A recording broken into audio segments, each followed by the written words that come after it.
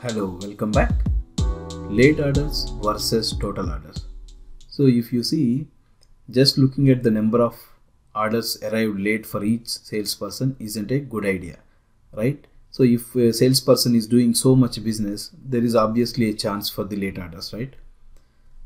So that's why management want to see all orders versus late orders. So that's how they can see, like for example here Peacock, employee ID 4, doing so much business, 156 orders she placed, and out of 156 delayed orders is 10, so that is okay. But if you don't see the all order count, then it doesn't make any sense by going just with the late orders, right? So now find out a solution to bring all orders and late orders in two different columns for each employee ID where the delayed orders are there.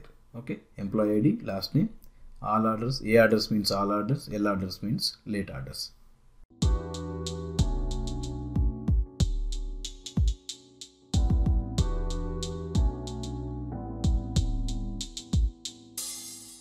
So here is my solution. So even though the solution looks long, but it's very simple.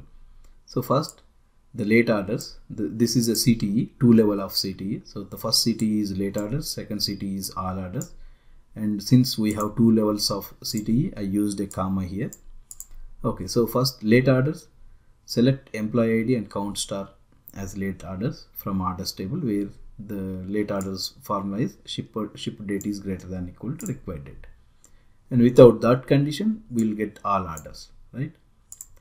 Then once we got that late orders and all orders, I'm doing some basic select statement. So select employee ID, last name, all orders and L orders from first all orders, then doing the inner join with the late orders. So the all orders and late orders are the CTEs on employee ID is equal to employee ID.